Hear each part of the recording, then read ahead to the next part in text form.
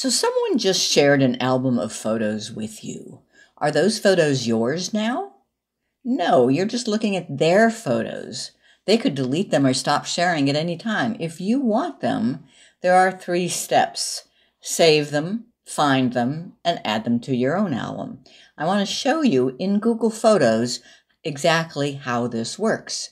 I'm Chris Guld with Geeks On Tour. First of all, how do you know that an album has been shared with you? Well, on the phone, you will see a notification, the little red bubble next to this icon, which is the sharing icon, the 2 little heads. On a computer, the sharing is on the menu over here, and you'll see a little red button notification. I'm going to do most of this on the phone. So you tap the sharing icon, and then you see albums in one row. Here are albums that are shared with me. And then here are conversations from particular people. So the one that I'm looking at is the one called My Florida. Here are some photos shared with me by Jim. The album is called My Florida. I tap on it.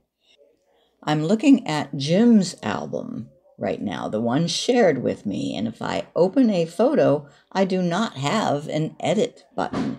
Why? Because I cannot edit his photo. I need to make a copy of it for me before I can edit it. So step 1 is to save these photos that were shared with me to my library. Open the album, and here it is, Save Photos. There's a little cloud with a down arrow. Save Photos. That's it. They are saved. But where do you find them? I go back and look at my photos. I do not see those photos. Why? Because when they're saved to my library, they're saved by the date that they were taken. So they're here somewhere, but how do I know where? Well, the easiest way is to say, I don't know when they were taken, but I know that they were added today. Search, and down at the bottom of search, there's recently added.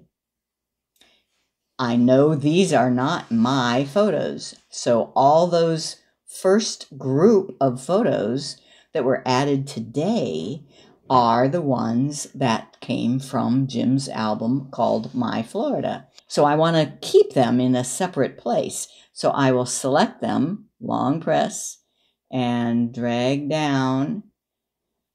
Actually, those 3 were mine that I added today. So those are the ones that came from Jim.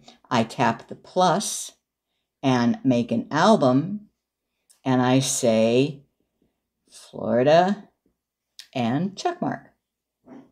So now I have my photos. These now belong to me, but it is now a copy on my device, and that means I can edit it. I could not edit it while it was in his album.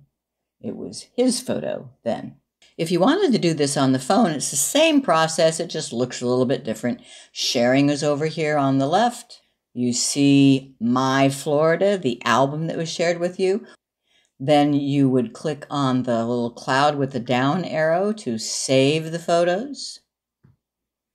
Then you would go back and look at your own photos, but use Explore to find recently added. Now you can click on the first one and shift click on the last one that are the photos you want. Click plus, album, new album, and Florida photos from Jim. That's how you get a shared album of photos to be in your photo library. You save them, then find them by using search and recently added, then add them to your own album. You select them all and add to album.